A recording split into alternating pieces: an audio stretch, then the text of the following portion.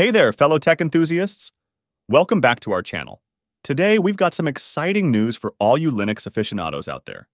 That's right, it's time to dive into the latest release of the Linux kernel, version 6.9. Now, if you're like me, you're always eager to see what improvements and enhancements the brilliant minds behind Linux have cooked up this time around. So, without further ado, let's jump right into it. So what can you expect from Linux kernel 6.9? Well, for starters, it's important to note that this isn't a long-term support, LTS release. Instead, it serves as a crucial interim release, laying the groundwork for future updates, including Linux 6.10.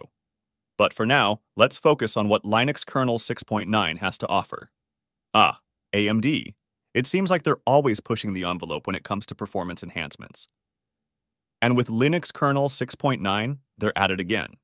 One of the standout features is the support for AMD Preferred Core, which prioritizes the use of higher-performing cores for tasks that demand more horsepower.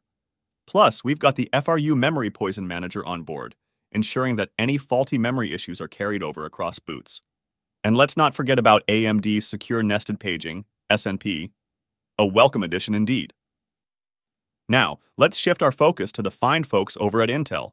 With Linux kernel 6.9, there's a slew of refinements aimed at improving the overall user experience. Fast boot support on older platforms ensures quicker boot times, while reworked x86 CPU topology code sets the stage for better hybrid CPU support. And who could overlook the debut of Intel's Fred architecture? It's all about boosting performance and efficiency, especially for those rocking Intel Meteor Lake chips. Last but certainly not least, let's talk about ARM. Rust support for ARM64 is a game-changer, opening the door for future Rust-based kernel code implementations. And with Rust 1.76.0 in tow, the possibilities are endless. But that's not all. Linux kernel 6.9 introduces support for a plethora of new hardware, from MediaTek processors to Chromebooks and beyond. It's a win-win for ARM enthusiasts everywhere.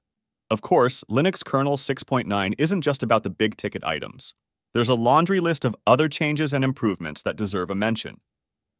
From zoned block device support to faster boots for systems with massive amounts of RAM, there's something here for everyone. And let's not forget about the retirement of AMD's FreeSync video mode, a sign of the times as compositors take the reins. Now, I know what you're thinking. How can I get my hands on Linux kernel 6.9? Well, if you're rocking a rolling release distro like Arch or a stalwart like Fedora, you'll get those updates delivered straight to your doorstep. But if you're itching to dive in right away, you can always grab the tarball from the official website and start tinkering to your heart's content. And there you have it, folks. A comprehensive look at Linux kernel 6.9 and all the goodies it brings to the table.